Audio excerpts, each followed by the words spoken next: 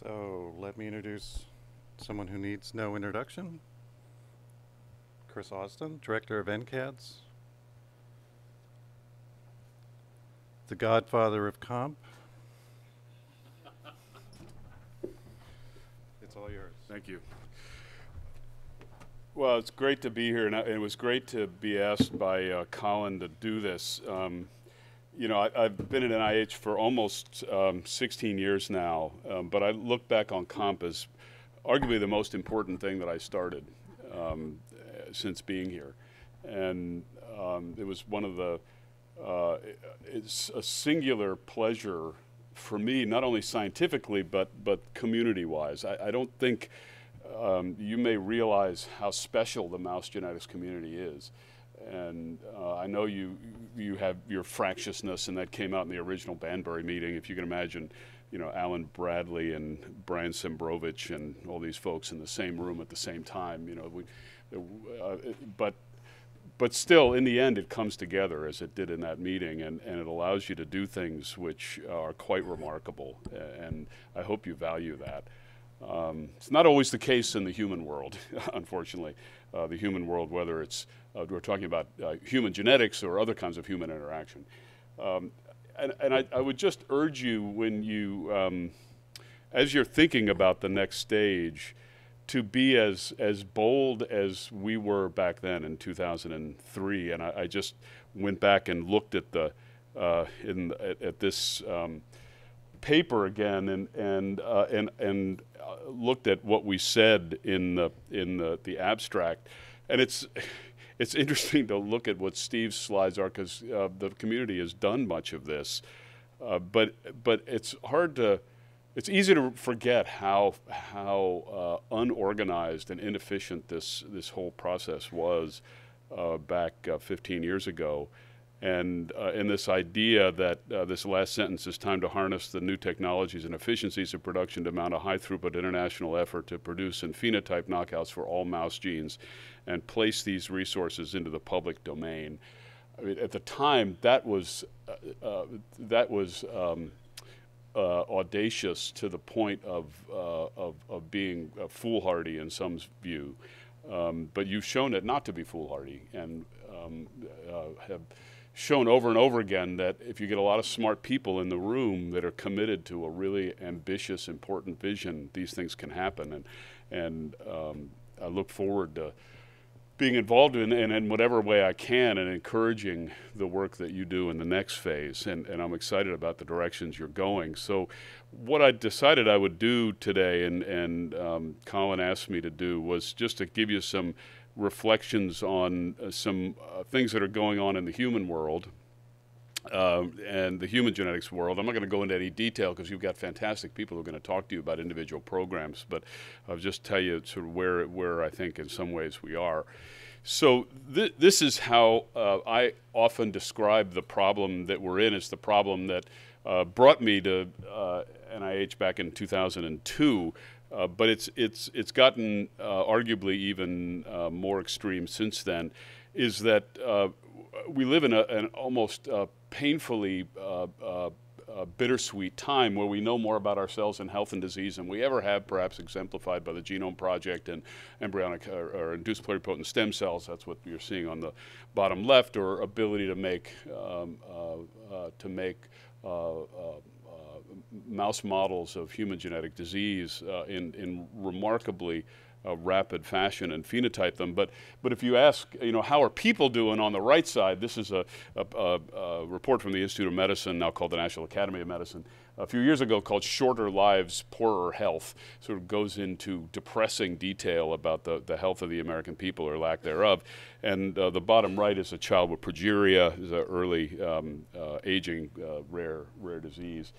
And so we are left with this really interesting question, to the degree that what's on the right side is related to and built on what's on the left side. Why has the left side so outstripped what's on the right side? You know, those of you who are clinicians, or you think about the last time you were at a doctor, for the most part, unless you're a cancer doc or a cancer patient, you know, your care has really not changed very much in the last 30 years. My own clinical specialty is in neurology, and if you think about neurological diseases, the care of neurological and psychiatric diseases has really not changed very much in the last 30, 40, 50 years for the most part, despite these amazing advances in fundamental science. And so the question is, how do we do this better? And believe it or not, I think what you're doing is absolutely key to this. So what do I mean by this? The reason I believe that this has remained such a problem is that science has never been brought to this process of translation. It's a remarkably empirical process which has many, many steps, increasing degrees of freedom, and the likelihood of a many-step process with an increasing degrees of freedom getting successfully to the beginning of the end. If you have a trial and error approach, that aggregate success rate approaches 0, and that's exactly what you see. But the answer is not to buy more lottery tickets. The answer to this is to understand what the underlying science is that allows us to go from what we see in these more reductionist models, whether they're a genome sequence or a cell on the bottom left or a mouse, to what's on the right side as a human. And I must say that for the most part, though we're making some headway, from a patient's point of view, we got a long way to go. I did a calculation a few years ago just to give you an audacious goal or a big problem to think about. I did a calculation a few years ago. At the current rate, how many years will it be before every human disease, most of which are rare numerically, have a treatment? And that answer is 2,000 years at the current rate. 2,000 years before every human disease is treatable. And if one looks at the cost function, probably the only thing increasing more rapidly than college tuition is drug prices, and no one will be able to afford these drugs at the current rate either, and that fundamentally comes from this relentless empiricism as well. The only way we're going to make this process more effective and efficient is if we change this from a system of essentially playing the lottery to engineering. And that has rules that make this predictable. And that's really the challenge, I think, for the next decade or more. So the question is, how can KOMP and the IPDC contribute to this? Now, this is a slide that Dave's shown, Francis has shown, I'm sure you've seen, and I show this at all of my talks to illustrate the fact that, you know, translation is not new. People have been trying to do this for thousands of years, but the opportunity is new. And the need is new. So when I graduated from medical school and I was a postdoc, this was in the mid-'80s, actually before this graph starts. So these are the number of human conditions in OMIM that have a molecular basis. Now, they're not all diseases, right? So the Duffy blood group antigens are in OMIM as well. But just take these as a proxy for human diseases.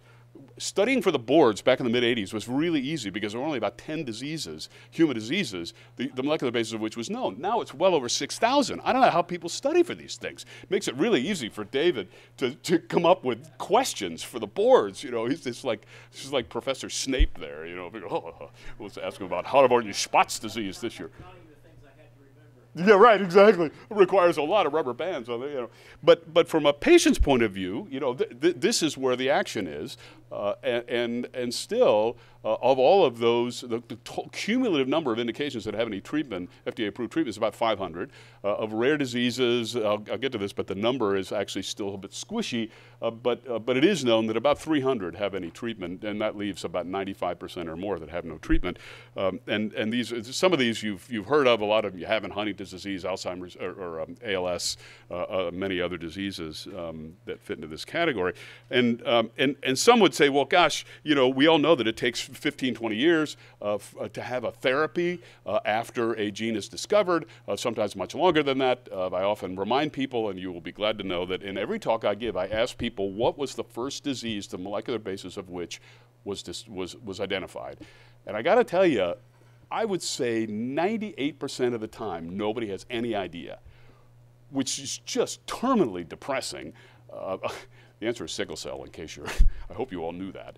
But the point being that this is 1947 and there's still not a drug directed to that molecular pathogenesis. So just because you have a gene doesn't mean you're going to have a drug anytime soon, but it certainly helps. But the question is, how are we doing? Are we getting better? Are we getting worse? Well, during this, so you say, well, gosh, maybe what we need to do is just wait 15, 20 years, and there will be a right-shifted increase in the number of therapies that come from these discoveries, right? So that's a perfectly reasonable a model to have. Unfortunately, you would be wrong, and the reason is that during this period of time, this has happened. So this is Moore's Law. For God's sake, if you don't know what Moore's Law is, don't tell anybody, because that's even more embarrassing than not knowing about sickle cell. After this, you can go Google it, and Google, Moore's Law will allow you to Google it, but this is the increasing number of transistors that you can fit on a microprocessor. That's revolutionized what we do in computing in our daily lives. But during the same period of time, therapeutic development has done this. This is Room's Law. This is Moore's Law spelled backwards. It's a real paper. If you haven't read it, please do. It is really depressing. So make sure you have some Prozac or Scotch on board before you read this. But what's remarkable about this is this is showing dramatically, monotonically negative productivity growth in developing therapeutics since 1950, such that the number of new drugs that have been produced per $1 billion spent by the entire biomedical research community has gone down by 50% every 9 years since 1950. I just think about it, gone down by 50% every 9 years. And think of what's happened since 1950, the invention of computers, recombinant DNA, knockout mice, CRISPR, gene therapy, a huge number, cloning. And none of this has had any effect on this decline in productivity. So this is depressing in a number of ways.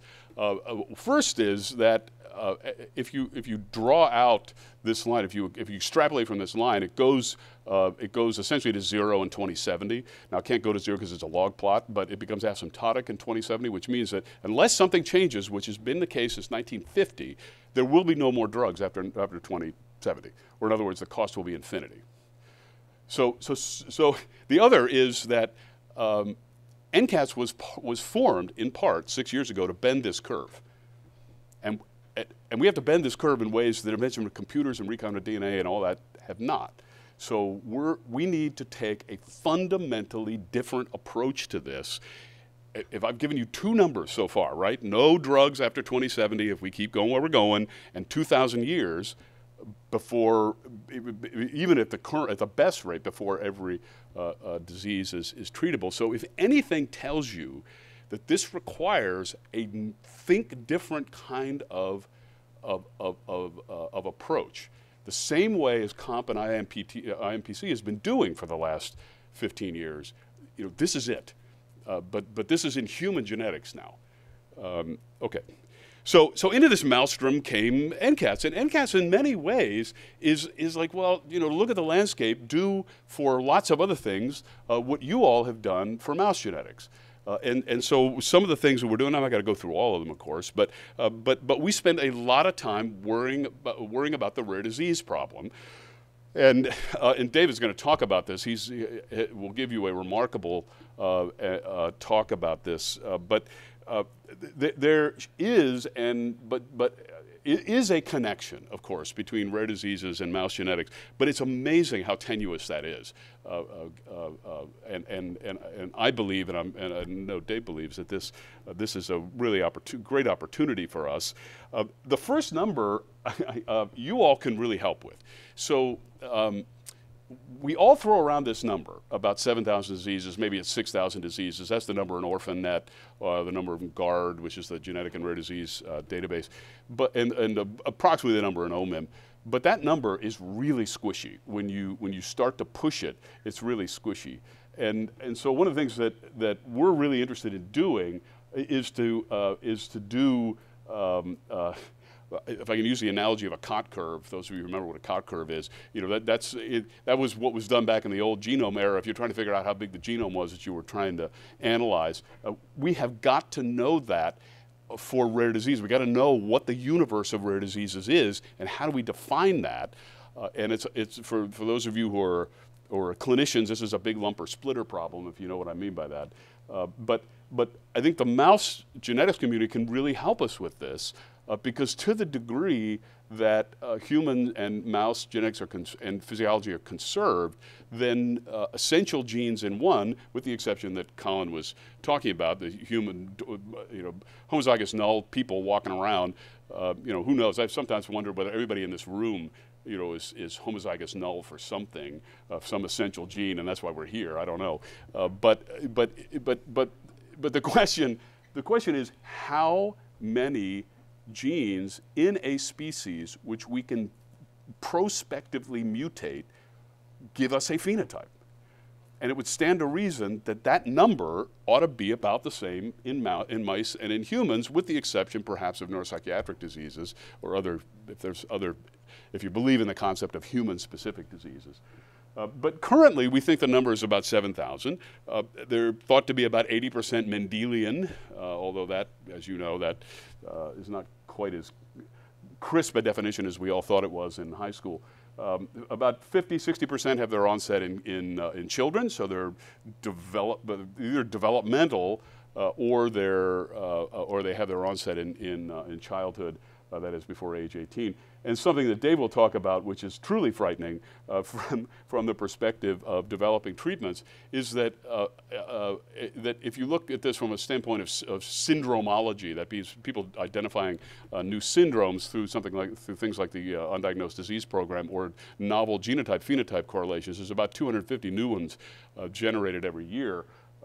And give you a sense of this, the number of rare diseases which have a new therapy approved by the FDA for the first time every year is around 3 or maybe 4. So we're moving 3 or 4 from the untreatable to the treatable category every year, and Dave is discovering 250 new ones every year. So either we got to speed up drug development for rare diseases, or we gotta defund Dave Valley.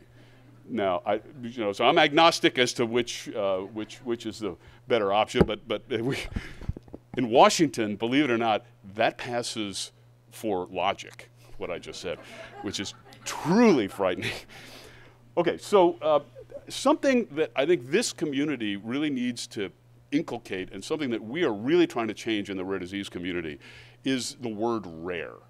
The word rare is a real problem, because as soon as you say rare, most people tune out. Whether it's person in your neighborhood or a congressperson or whatever. But if you look at the cumulative prevalence, 7,000 diseases times relatively low prevalence. Official definition is 200,000 or below, but most are in the few thousand range. The population prevalence is thought to be about 8%, which is about the same prevalence of type 2 diabetes.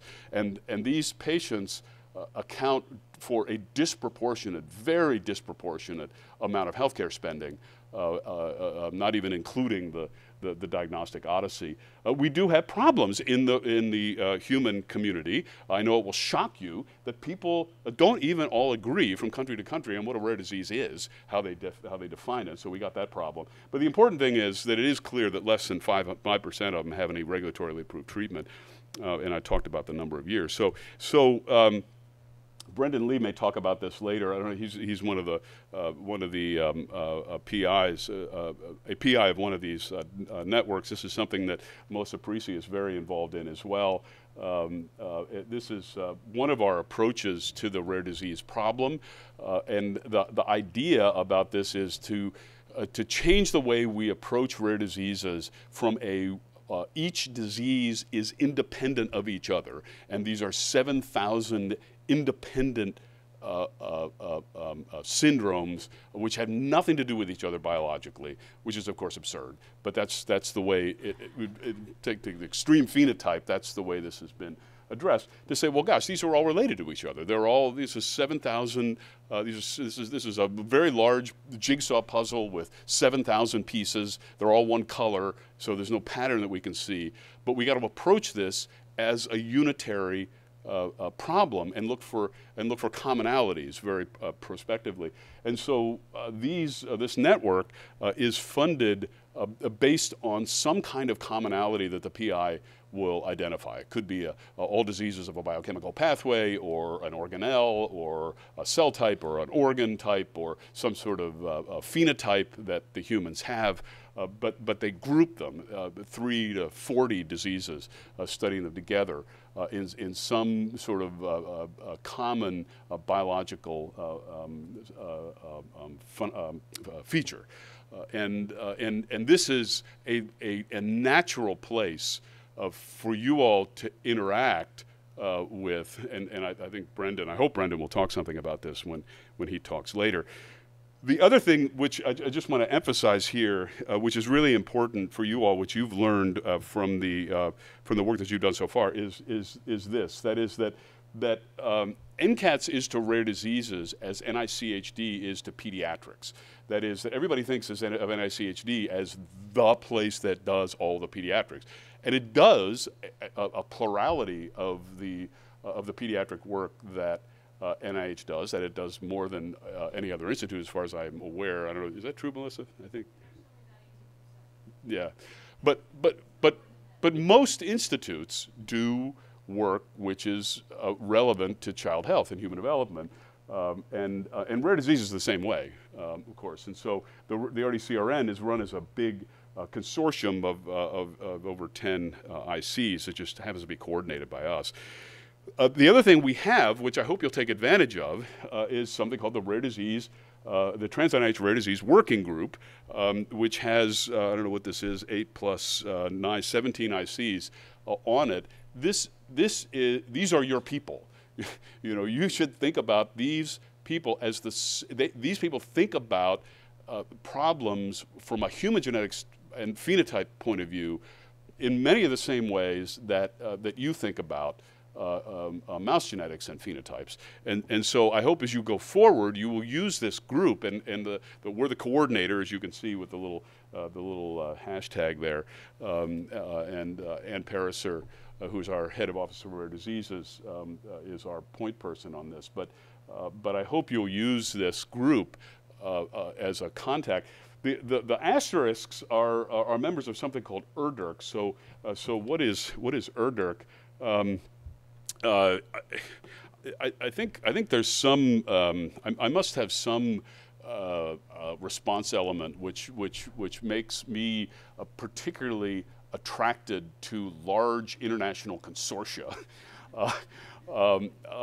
Maybe it's because my mother kept telling me that many hands make light work and that kind of thing.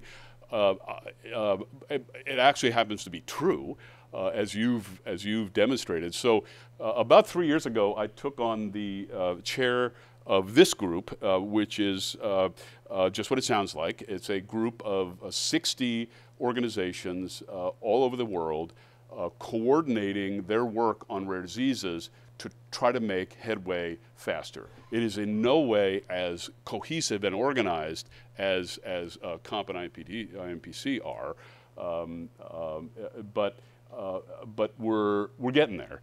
So it's about 40 funders, all the biggest government funders and a number of nonprofit funders like Telethon, about 15 companies or 20 companies, mainly small but also some large companies, about 15 patient organizations, and this is something that, again, you should really think about taking advantage of. Most mouse phenotypes don't have mouse patient organizations, and this is an advantage of the human world, is that you do have parents or patients that you can talk to, and of course a number of scientific programs as well. And I want to just read you the goals, because these will sound as absurd as the KOMP goal was 15 years ago, and that's on purpose.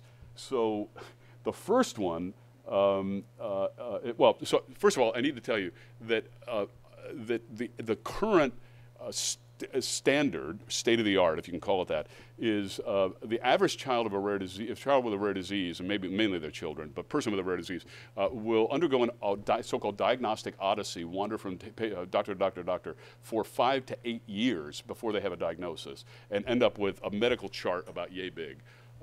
And all during this time, their quality of life and quantity of life is going down, and their costs, their spending is going up, right? So, and so we asked ourselves, well, gosh, if all of these really have been defined in the medical literature before, why does it take 8 years for this to happen? This is not a science problem; it's an operational problem. So we set this goal ahead of ourselves for in the next 10 years that all people with a suspected rare disease coming to medical attention will get a diagnosis within a year. And that's about a log faster than it currently happens. And there's all kinds of issues, organizational issues, among other things, associated with this, getting people to work together, et cetera, very much the kind of things that you dealt with already. And that the patients who were undiagnosable, and there's if you ask, well, how many people are there that once you go through all the specialists and then you do exomes and then you do whole genomes, how many people remain undiagnosed? That number is around 30%, 40%, depending on who you ask.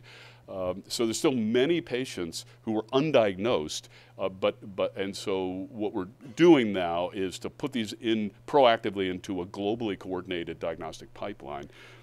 So that within 10 years, we'll go from 8 to 10 years for diagnosis to 1. I actually think that we could do this a lot faster than that, but I couldn't get them to go for a goal faster than a year. The second is 1,000 new therapies for rare diseases, which is going to require a lot deeper understanding of pathophysiology of most of these diseases. And then a third one, which is important but less relevant for this group probably, is it was important for us to articulate that just because we make diagnoses available or make diagnoses and have therapies that are developed, if the patients don't get them, they're not going to help them. And it's not, we can't assume that anybody is going to benefit from having a diagnosis or a treatment unless we measure it. And so how do you measure that? And that's really goal 3. And so there are a bunch of papers, of course, that we wrote about this. This is my co-chair, Hugh Dawkins, who's in Australia, looking at the first 7 years of ERDIC and now the next 10 years as well. And this has a number of people that you'll recognize, people like Kim Boycott and Gareth Bainham and Hans Lockmuller and Petra Kaufman, a number of other folks that you'll recognize. The task forces, I'll just tell you about to give you a sense of the kind of thing we're doing. A lot of these you'll recognize: Matchmaker Exchange, the automatable access and discovery, being able to link records, model consent clauses. These are all coordinated with GA4GH. This solving the unsolved is what I mentioned before. If you reach the end of the road with current technologies, what do you do? Do you look at proteomics? Do you look at metabolomics? What do you do to try to figure out what's going on with these patients? So the human genotype phenotype problem is a rather silly title, but I use it to illustrate two things which are going on. One is, and in case you missed it, last week the All of Us program released or announced their awards to 3 genome centers. There are 3 of the usual suspects. They're University of Washington, Broad, and Baylor, to do sequencing for the All of Us program. The All of Us program, of course, is the hoped-for million cohort of Americans who are getting themselves at least lightly phenotyped and some level of genome analysis yet to be determined. But hopefully some sort of sequencing. And so that is going to provide another resource that this group needs to be aware of. The other is this really interesting discussion going on in the human world, which is very, very much like the discussion that we had at Banbury 15 years ago, and I'm sure you've had here, which is it practical? And if so, how would you do it to phenotype humans with a variety of genetic or maybe non-genetic abnormalities. And Garrett Fitzgerald at Penn is one of the people leading this, but you'll recognize some of these people: Rory Collins, David Botstein, Rob Califf. And so I frequently say to this group, have you talked to the mouse people? Because they've been doing systematic genotyping or phenotyping for 15 years. And usually the reaction is, why would I talk to a mouse person? What can they tell me? And so, you know, I feel, you feel my pain and vice versa, I'm sure. But the point is that you notice this little quote here: deep phenotyping comes close to a human gene knockout study. And so these folks want to do what you have already done.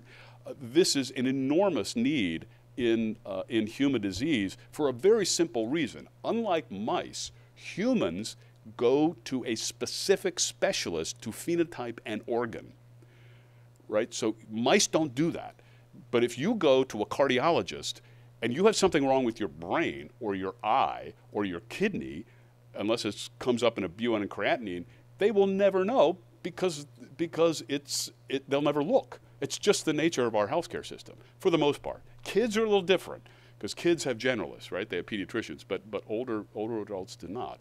And so and the other problem that you run into is that insurance will only pay for minimum phenotyping, tier 1 phenotyping, right? Unless, for the most part, unless it's absolutely required. So there are all kinds of dynamics here which are a little different, but I'm not sure how different they are. I mean, if you think about, you know, tier 1, tier 2, tier 3, however you talk about phenotyping in mice now, that it's a cost issue, just like it is in humans. So all the things that you've learned, I think, would be tremendously valuable for the human rare disease and human phenotyping world to move forward.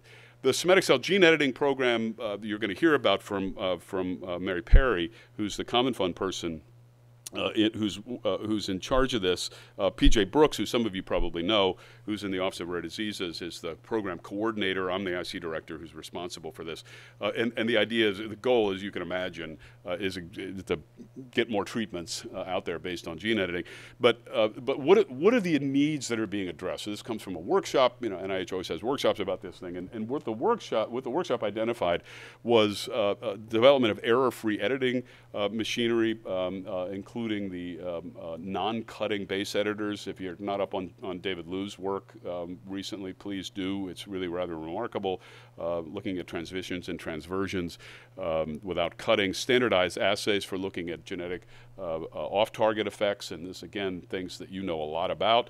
A bugaboo, which you may have done work in, I'm not sure, is this problem that's gone back all the way back to antisense. That is, if you have a nucleic acid construct, how do you get it to the tissue of the cell of interest? How do you target it there? And that continues to be a problem. This one, relevant, this says human and animal models. That should say non-human primate, large animal and small animal models for preclinical testing. There's a bunch of RFAs that are out to do this as well. And then, interestingly, ways to track these modified cells long term. FDA is very concerned that these genetically modified cells, which unless they undergo a turnover, are going to live in the organism, live in the human forever, and they might go places in the body where you don't want them and do things that you don't want them. So how do you follow them? How do you mark them? How do you image them over a very long period of time? So there are a bunch of programs. These, I took out the RFA numbers because they're not open anymore. They're all closed. But these are all programs that have funded grants that are just coming out now to address these. And the ones that you want to interact with, it's certainly are, of course, the small animal models grantees, maybe some of those in this room, I'm not sure. And then the unintended biological effects and the genome engineering toolkit, highly relevant to what you do.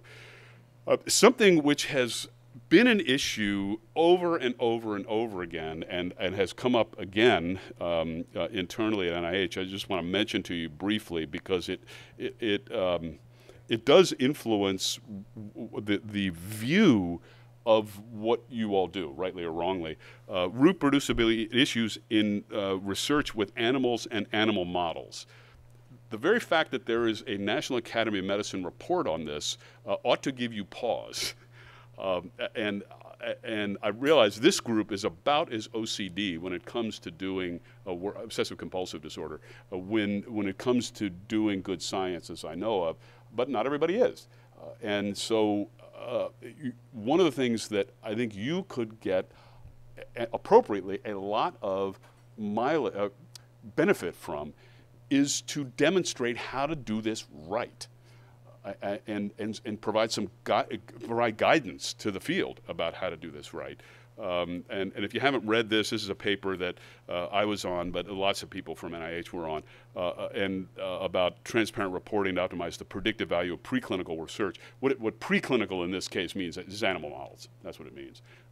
And all kinds of issues of blinding and power calculations and all kinds of things. But it's worth looking at this because it's an issue which has come up again. We're going to be talking about this, and I've been pulled into this at the annual NHGRI Directors Retreat happening next month. So this is certainly on the minds of many people here. I'm just going to run through this. I'm not going to show you this. What I want to just finish with is another thing I'd like you to think about. So one of the many reasons that therapeutic development fails in this region for this downward slope is that even when a drug gets into people, into a so-called phase 1 trial, it still has an 80 to 90% likelihood of never being approved. That is, it fails in humans. Things that looked safe in animals are not safe in people. Drugs that looked efficacious in animals are not efficacious in humans. And that's the case 80 to 90% of the time. So big problem. Lots of reasons for this, but a big problem that we spend a lot of time working on.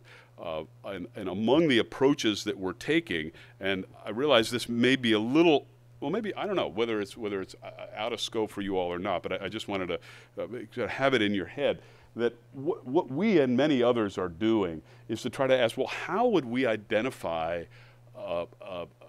potential drugs better using more physiological systems short of a mouse? Because normally what we do is we do a screen down here in some very high throughput setting, and then we generally go right to a mouse. And that the lack of any kind of intermediary testing system, whether it's a spheroid or an organoid or printed tissues or organ on a chip, has really created a problem. You know, eventually, perhaps we'll be able to go right from an organ on a chip to a human. We're not there yet. But the thing I'd like to suggest is that you might think about doing this in mice. And I'll try to make clear why I think you should think about doing that. But this is the way to think about it. As you go from left to right, you go from a very high throughput compatibility in a 1536 well plate down to a couple of compounds a day. These human on a chip models have the same throughput as a mouse model currently. And their cost is about the same as a mouse currently. That may come down over time, but that's the current rate. And so one of the things we're doing is to bioprint tissues. This is possible given 3D printing technology and IPS and primary cell technology. We're starting out with laminar tissues, retina, blood vessel, and skin. But a lot of interest in lots of other organs. The idea being that you would then use these to screen for potential compounds, which might be drugs. The tissue chip for drug screening program is even a more extreme phenotype, where the idea here was, could we create a system, a microfluidic system which represents the structural and functional elements of all human tissues as a way to test for safety and efficacy of novel therapeutics. Using the convergence, to use a key word these days, convergence of microfluidic stem cell technology, 3D printing, cell sensor technology, optogenetics, those kinds of things. And we started out with 10 tissues. These had to be in a modular, modular platform that you could mix and match these tissues, and they had to be alive without antibiotics for at least a month. When we started this 7 years ago, again, it was a pipe dream. I got to tell you, this has gone just like this project has, much faster than I ever thought it would for all the same reasons. It's a group of, it's a diverse group of people with different expertise all coming together, working to common goals, and that's why it worked. But if you think about what these kinds of so-called microphysiological systems can do, they do all the things that a 2D system can't do. And as somebody who spent a lot of his career doing 2D systems, it gives me pause. But reconstitution of the microarchitecture of the organ, tissue-tissue interfaces, flow control, oxygenation, mechanical cues like stretch in the lung, spatiotemporal gradients. Just to give you an example, it is very clear that most cells do not go terminal differentiation until you put them next to cells that they normally are next to in vivo, and if relevant, you stretch them. Say in a gut model or in a lung model. If you don't stretch them in and out the way hopefully all of you are doing now, breathing, the cells do not differentiate. And teleologically, you think, well, why would you differentiate? The person's dead. If they're not breathing, they're dead. Why do you care if the cells are differentiated? And so we see dramatic differences in these kinds of models versus 2D models. So if you're interested in just 2 points about this. One, this was done as a massive collaboration, still is, between ourselves, a number of other NIH institutes, a large number of pharmaceutical companies, DARPA, and the FDA. If you go to our website, this individual here, whose name is Chip, sorry about that, we couldn't resist calling him Chip, or her Chip, because it's really both. You can click on any of Chip's organs here and see the state-of-the-art of these individual chips. But the other thing we've done to bring it back to rare diseases is to realize that these microphysiological systems might be very good for modeling rare diseases or even common diseases. So we now have, in the next phase of the program, 12 grants funding a modeling of all these disorders. And if you look at in red, is either the organ or the organ system or the disease that's being modeled. And so tremendous progress just since 2012 when we started this. Okay, so some ideas, and I've thrown a lot of these at you already, and I, per Colin's instructions, I've tried to be provocative or set ambitious goals or audacious goals. Certainly, what you've already set on doing, but something which would be amazingly useful is to have knockout mice for all genes which are designated as rare disease genes. Many of these have even the same gene has tremendous mutation or allelic heterogeneity in the phenotypes that they produce. Lamin A is my favorite. 3 different mutations in the same gene give 3 completely different phenotypes. We don't understand at all why that happens. As I'm sure you'll hear about later, knockout models from the Undiagnosed Disease Program, allelic series for understanding more common diseases like all of us in TopMed, mouse models for gene editing effects, both good and bad. We're already starting to do that, as I mentioned. Something that you could think about is mouse versus human 3D tissues. The reason is when we go to FDA and we say we think this is a better way of modeling disease, they say, well, the gold standard is the mouse. Show me it's as good as the mouse. And we say, well, the whole reason we're doing this is that animal models are not necessarily predictive, but they say, well, but the gold standard is the animal model. And that's the way regulators think. So give me a tissue chip in a mouse, including a knockout mouse of the disease that you're trying to treat, or an allele that represents a rare disease. And then I can compare in vivo to in vitro within a species instead of going in vivo, in vitro among species, because you're changing 2 things at once and you can't figure out if there's a discordance, why. This is something I've tried to get the Tissue Chip Consortium interested in, but I get the same answer. Why would we do mice? Are you nuts? The whole reason is that we're trying to get out of doing animals, even when the regulators say, no, you can't. The kinds of mechanistic studies that you can do in a mouse, you can't do in a human. I've been singularly unable, despite pounding the podium, to get the human 3D or tissue chip people to work on mice. And I just think they just don't understand the field very well, but you do. Providing guidance, as I mentioned, on the ongoing rigor and reproducibility of animal model research discussions. I think you could play a big role in that. And providing guidance also on these human deep phenotyping discussions. You know, we are really good at humans in genotyping humans now, right? I mean, you can do it, you know, well, you know this. You know, how long does it take to do an exome or a whole genome sequence? But the phenotype side of the genotype phenotype has really lagged. And the methods to do it have really lagged, and I think you have a lot to teach on that as well. So I hope I've given you some ideas to think about. I ironically have to go and do, in an hour, I have to go and do a teleconference on ERDRC, but then I'm going to be back in the afternoon, and I'm look forward to the discussion in the afternoon, so it'd be good to be back. Thank you.